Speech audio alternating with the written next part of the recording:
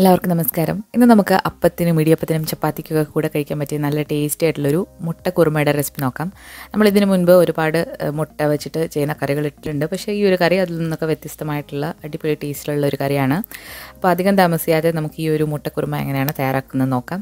അതിന് മുൻപായിട്ട് നമ്മുടെ ചാനൽ ഇതുവരെ സബ്സ്ക്രൈബ് ചെയ്തിട്ടില്ല എന്നുണ്ടെങ്കിൽ ഒന്ന് സബ്സ്ക്രൈബ് ചെയ്യുക. അതോടൊപ്പം തന്നെ ആ ബെല്ലൈക്കൺ കൂടി ഒന്ന് പ്രസ് ചെയ്യുക. എങ്കിൽ മാത്രമേ ഞാൻ വീഡിയോസ് അപ്ലോഡ് ചെയ്യുമ്പോൾ നിങ്ങൾക്ക് നോട്ടിഫിക്കേഷൻസ് കിട്ടുകയുള്ളൂ.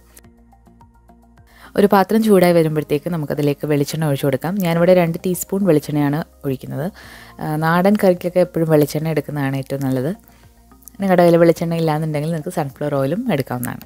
വെളിച്ചെണ്ണ ഒന്ന് ചൂടായി വരുമ്പോഴത്തേക്ക് അതിലേക്ക് ഒരു 1/4 ടീസ്പൂൺ കടുക് ഒന്ന് പൊട്ടിച്ചു കൊടുക്കുക.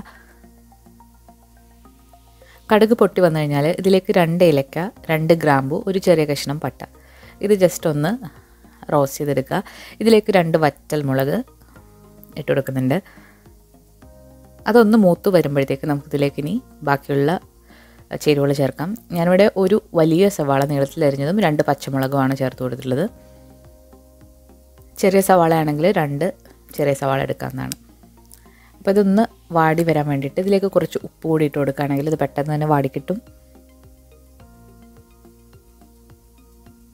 അപ്പോൾ ഇതൊന്ന് വാടി വരുന്ന സമയം കൊണ്ട് നമുക്ക് ഈ ഒരു മുട്ടക്കുറുമയിലേക്ക് വേണ്ട അരപ്പ് തയ്യാറാക്കിയെടുക്കാം. അപ്പോൾ അരപ്പ് തയ്യാറാക്കിയെടുക്കുമ്പോൾ നമ്മളൊരു 1/4 മുറി തേങ്ങ ചിരകിയതും അതുപോലെ തന്നെ ഇതിൻ്റെ മെയിൻ ഇൻഗ്രീഡിയൻ്റ് ആണ് പെരിഞ്ചീരകം.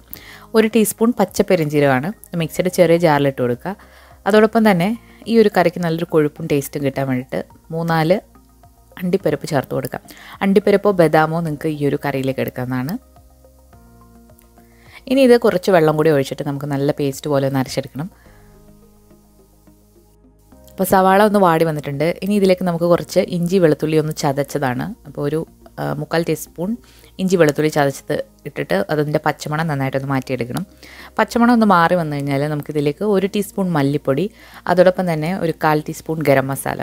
അപ്പോൾ നമ്മളിതിൽ മഞ്ഞൾപ്പൊടിയും മുളക് പൊടിയും ചേർക്കുന്നില്ല. നിങ്ങൾക്ക് വേണമെന്നുണ്ടെങ്കിൽ മഞ്ഞൾപ്പൊടി ചേർക്കാം. അപ്പം മുളക് പൊടി ചേർക്കാത്തത് കൊണ്ട് നിങ്ങൾ എരിവ് നോക്കിയിട്ട് ആവശ്യത്തിന് പച്ചമുളക് ചേർത്ത് കൊടുക്കുക. അപ്പം നമ്മളിവിടെ മല്ലിപ്പൊടിയും ഗരം മസാല മാത്രമാണ് ചേർത്തിട്ടുള്ളത്. അപ്പോൾ അതിൻ്റെ പച്ചമണം മാറുന്നവരെ ഒന്ന് വഴറ്റി കൊടുക്കാം. പച്ചമണം ഒന്ന് മാറി വന്നു കഴിഞ്ഞാൽ ഇതിലേക്ക് ഒരു ചെറിയൊരു തക്കാളി പൊടിയായിട്ട് അരിഞ്ഞത് ഇട്ട് കൊടുക്കുന്നുണ്ട്. ഒരുപാട് തക്കാളി വേണ്ട, ഒരു വലിയ തക്കാളി ആണെങ്കിൽ ഒരു പകുതി തക്കാളി മതിയാകും. അപ്പോൾ ഇത് ഒന്ന് വാട്ടിയെടുക്കാം. അടച്ചു വെച്ച് വേവിക്കുകയാണെങ്കിൽ ഈ ഒരു തക്കാളി പെട്ടെന്നൊന്ന് വെന്ത് കിട്ടും. അപ്പോൾ തക്കാളിയൊക്കെ വെന്ത് വന്നിട്ടുണ്ട്. ഇനി നമുക്കിതിലേക്ക് കുറച്ച് പച്ചക്കറികൾ ചേർക്കാം. ഞാനിവിടെ കിഴങ്ങും ക്യാരറ്റും ഗ്രീൻ പീസും അതുപോലെ തന്നെ കുറച്ച് ബീൻസുമാണ് എടുത്തിട്ടുള്ളത്. നിങ്ങളുടെ കയ്യിൽ ഏതാണോ ഉള്ളത് അതെടുക്കാവുന്നതാണ്. അപ്പോൾ അത് ഇട്ട് നന്നായിട്ട് മിക്സ് ചെയ്തിട്ട് കുറച്ച് ഉപ്പും കൂടി ഇട്ടിട്ട് നമുക്കിത് അടച്ചു വെച്ചിട്ട് വേവിച്ചെടുക്കണം.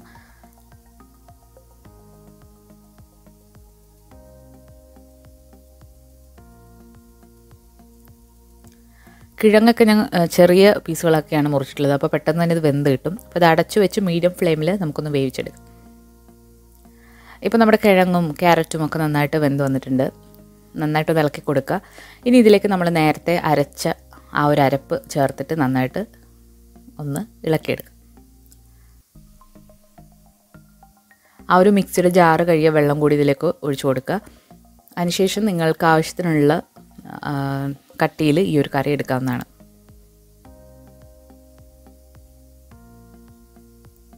ഈ ഒരു കറി ചപ്പാത്തിക്കും അപ്പത്തിനും പൊറോട്ട അതുപോലെ പുട്ട് എല്ലാത്തിനും കൂടെ കഴിക്കാൻ നല്ല കോമ്പിനേഷനാണ്. അതുപോലെ തന്നെ നെയ്ച്ചോറിൻ്റെ കൂടെ നല്ലൊരു കോമ്പിനേഷനാണ്. അപ്പോൾ നമ്മൾ ആ മിക്സിയുടെ ജാറ് കഴിയ വെള്ളം കൂടി ഇതിലേക്ക് ഒഴിച്ചു കൊടുത്തിട്ട് ഈ ഒരു കറി നന്നായിട്ട് ഇനി ഒന്ന് തിളപ്പിച്ചെടുക്കണം. ഈ ഒരു സമയത്ത് ഉപ്പ് നോക്കിയിട്ട് ആവശ്യമെങ്കിൽ ചേർത്ത് കൊടുക്കാം.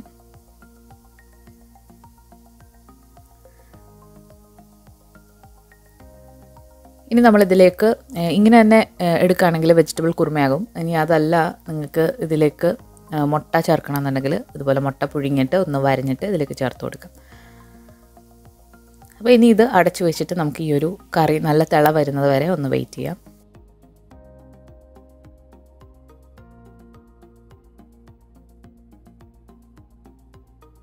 ഇപ്പോൾ കറി നന്നായിട്ട് തിളച്ച എണ്ണയൊക്കെ തെളിഞ്ഞ് വന്നിട്ടുണ്ട്. നല്ല ടേസ്റ്റ് ആയിട്ടുള്ള ഒരു കറിയാണ്. അപ്പോൾ എല്ലാവർക്കും ഇഷ്ടമാകുന്ന ഒരു സ്റ്റൈലിലുള്ള കറിയാണ്. അപ്പോൾ എല്ലാവരും ട്രൈ ചെയ്ത് നോക്കിയിട്ട് നിങ്ങളുടെ അഭിപ്രായങ്ങളൊക്കെ അറിയിക്കുക. അതുപോലെ തന്നെ ഈ വീഡിയോ ഇഷ്ടമായിട്ടുണ്ടെങ്കിൽ നിങ്ങൾ ലൈക്ക് ചെയ്യാനും ഷെയർ ചെയ്യാനും മറക്കരുത്. അതോടൊപ്പം തന്നെ നമ്മുടെ ചാനൽ ഇതുവരെ സബ്സ്ക്രൈബ് ചെയ്തിട്ടില്ല എന്നുണ്ടെങ്കിൽ സബ്സ്ക്രൈബ് ചെയ്യാനും മടിക്കരുത്. പുതിയൊരു റെസിപ്പി വീഡിയോ ആയിട്ട് നമുക്ക് വീണ്ടും കാണാം. താങ്ക്